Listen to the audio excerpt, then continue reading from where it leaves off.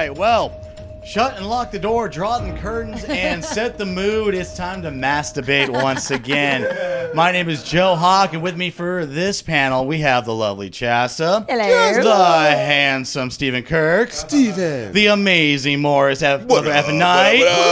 And the incomparable Baby Huey. What's going on? But let me set the tone for this masturbate. You're at a concert. You spent way too much for your seats, and about 4 or 5 people in front of you have their cell phones up recording the entire song. What are your opinions on this situation? Should people just put the phones down, be in the moment, or should they go ahead and record the moment, the entire show, or maybe a couple songs at a time? Chasta, you can go ahead and start. Well, as much money as I spent on this ticket, the person next to me spent the same amount of money. So why can I tell them what they can do with their experience that they paid to be at? I am fully a filmer. I won't film the whole thing because my arm gets tired, and I don't need the whole thing. Like, that's dramatic. But I will, my favorite song I will capture, and people are always like, you never go back and watch that. You never. Yes, I do. Yeah. I actually do. And I'll give you an example of one I'm so glad I filmed. The show I never could have thought would have been his last show, Prince. I have so many of Prince's last performances in the Bay in my phone, and I treasure them. In fact, I reshare them almost every year when they pop back up. Blackberry Smoke being front and center. I could touch the microphone. All that's in my camera. Those are treasured memories for me. So I am fully behind it. I'm not going to tell you what to do with your experience. However, I do have a funny story.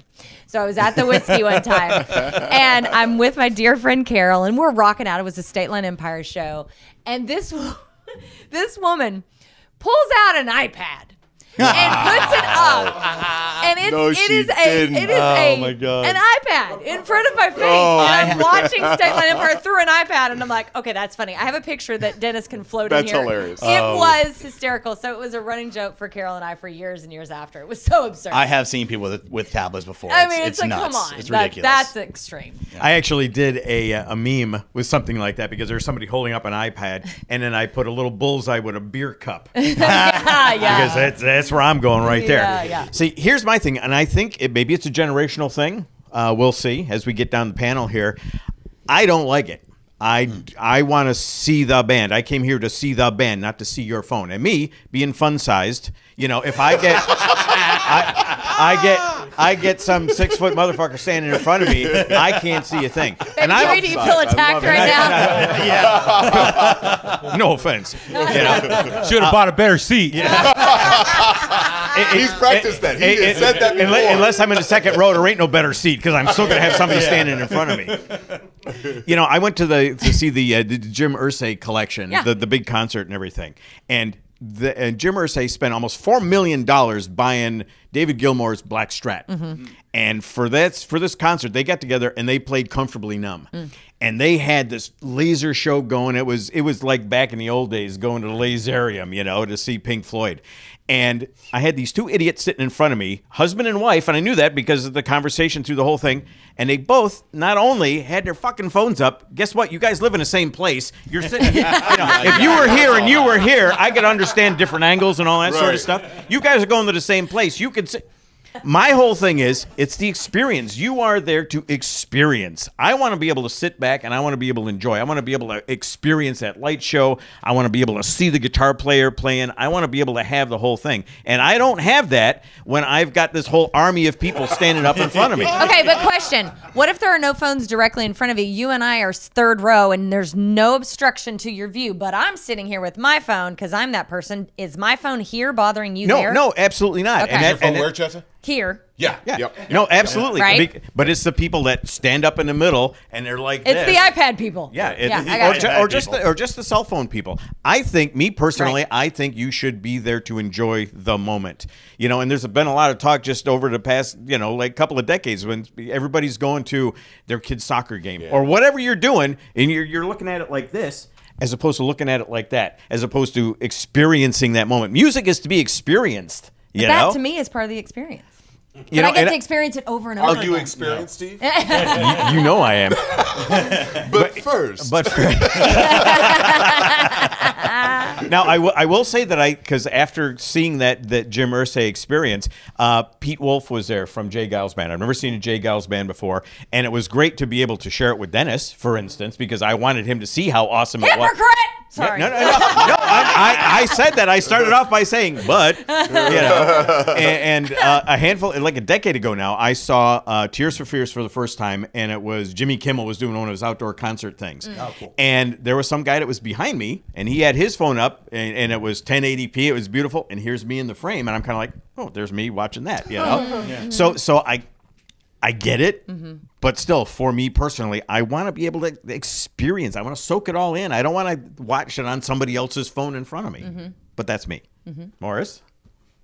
Yeah, pretty much what Stephen and Chasta said. Yeah. Really, I mean, I don't know what else I can put on that. I am going to have my phone there. I'm going to grab a couple of tunes at the most, maybe my favorite one, a couple of seconds of a few of the rest of them. I'm not that guy that's going to stand there with my phone the entire show or anything like that.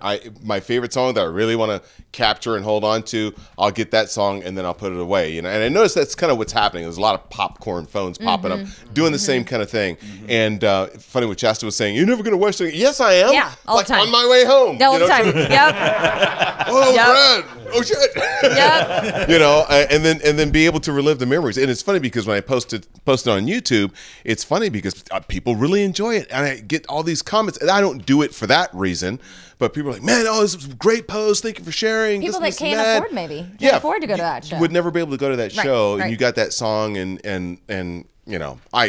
I try to be mindful. I try to be polite. I think there's going to be, maybe it's already there. There's a polite middle ground that, hey, be considerate to the folks around. If you're going to get a few seconds, a few minutes, go ahead and do that. But, know where you are. Yeah. Yep. All right, Huey. I'm dying to hear what Huey has to say. You need to defend this. First off, unfortunately, I'm not fun size. I'm the whole candy bar. He's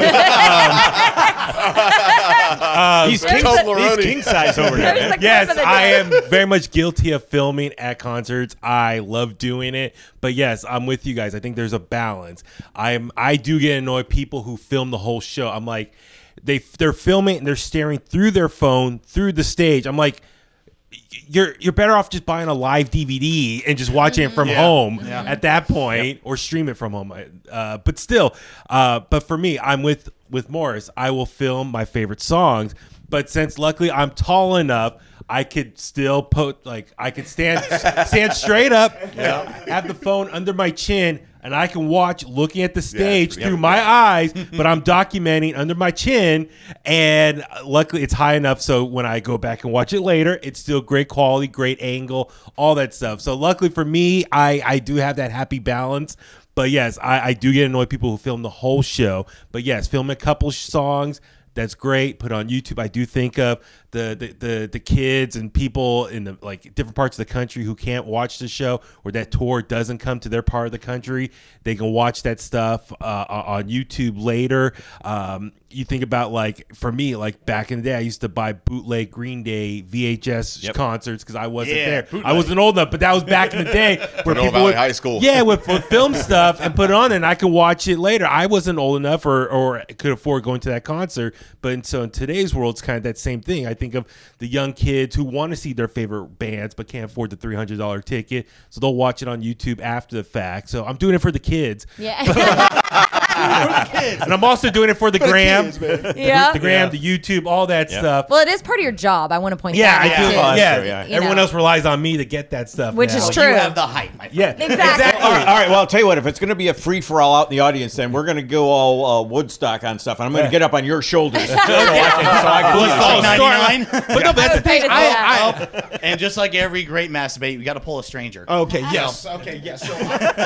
So I came into this very strong about no cameras whatsoever. And then you guys start kicking facts and knowledge, blah, blah, start talking. And it's just like, okay, because I think about some concerts that I went to back in the day, and you think about performances that you've seen, and the memories fade.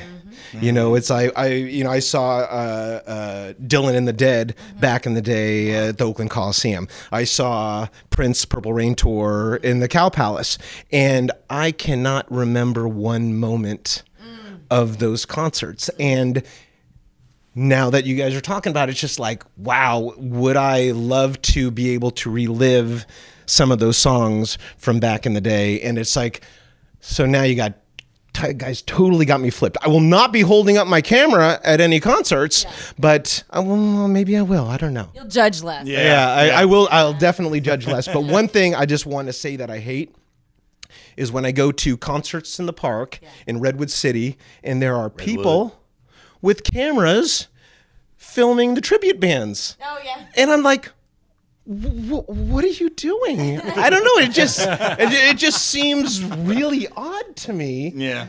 But I don't know. People, it's like, do you really need to relive this tribute band playing 25 and 624 by the tribute Chicagoland? But I do get annoyed with people Although who I are, did do that, Joe. Because the horror section was on point. Attacked.